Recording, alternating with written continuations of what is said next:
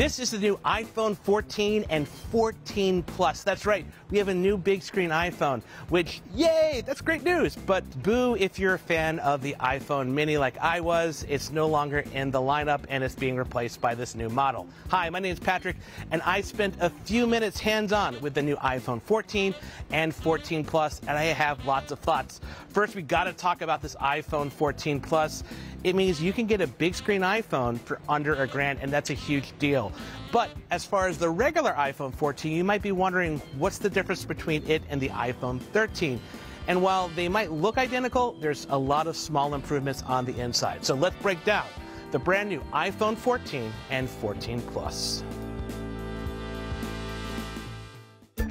Let's jump right into it. The new iPhone 14 starts at $799 and the 14 Plus at $899. The 14 has a 6.1-inch display, while the bigger 14 Plus has a 6.7-inch display, the same size display that's found on the 14 Pro Max.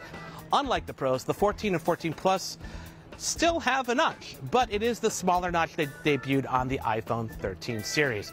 Both phones come in 5 different colors. You have blue, midnight, starlight, product red, and purple. And when I was looking at the purple hands-on, it's very light, almost like a light lavender color.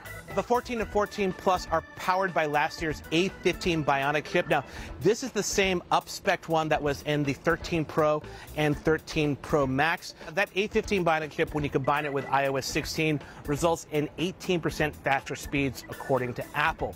But speaking of fast speeds, if you want to be up to date on the latest about the Apple event, everything announced there, our reviews for the iPhones and Apple Watches, make sure you're subscribed to all things CNET. And now let's talk about the cameras, because there's some pretty big updates there as well. The 14 and 14 Plus also debut a new processing photo technique that Apple calls photonic engine.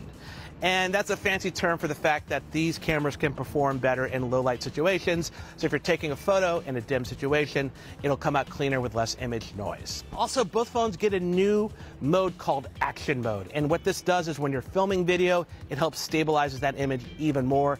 In the footage we saw a guy doing parkour, and the cameraman was parkouring along while filming him. I might not put it through the same tests, but I'm assuming if you're walking and filming, it should help keep that video looking as smooth as butter.